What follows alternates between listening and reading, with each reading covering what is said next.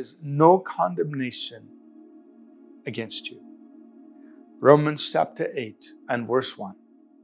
There is therefore now no condemnation to those who are in Christ Jesus, who do not walk according to the flesh, but according to the Spirit. So in Christ Jesus, the Bible says that there is no condemnation.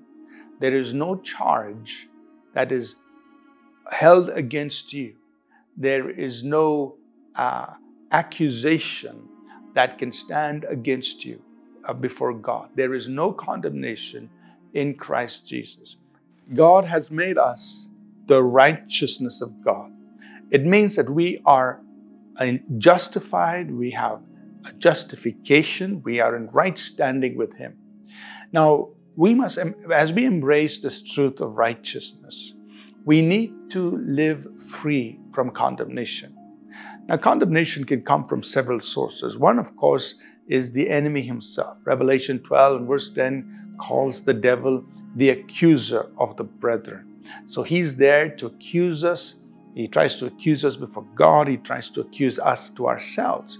So condemning thoughts, accusing thoughts, negative thinking thoughts about who you are and your failures and your inadequacies and all of that come into your mind. And many times these come from the enemy himself. Sometimes condemnation and guilt and shame could be things that we inflict on ourselves, that we have remorse and regret about things we have done, and we try to put that on ourselves. We often put that on ourselves, and we are unable to accept the fact that we are the righteousness of God. And so either the enemy condemns us or we tend to condemn ourselves. And neither of these things are healthy. Neither of these things are what God desires for us.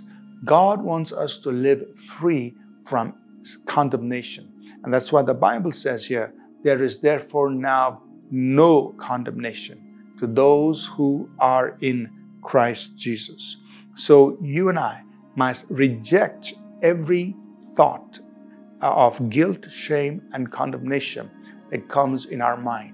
Whether it's your own tendency to condemn yourself, whether it's condemnation that comes to you from the enemy or sometimes even other people, reject these thoughts and embrace the truth that you are the righteousness of God, that you are in a right standing with God, that you are accepted, that you're approved, that you're loved, that you are welcomed in the very presence of God.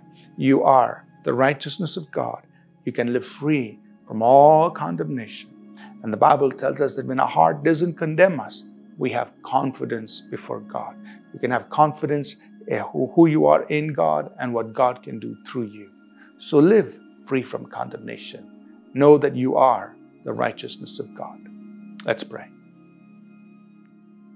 Father, we thank you that there is now no condemnation against us.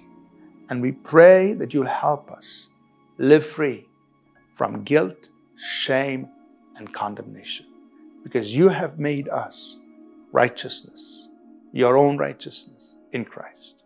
Thank you in Jesus' name. Amen. Thank you for tuning in to Living Supernaturally. For more resources to strengthen your spiritual walk, please visit apcwo.org.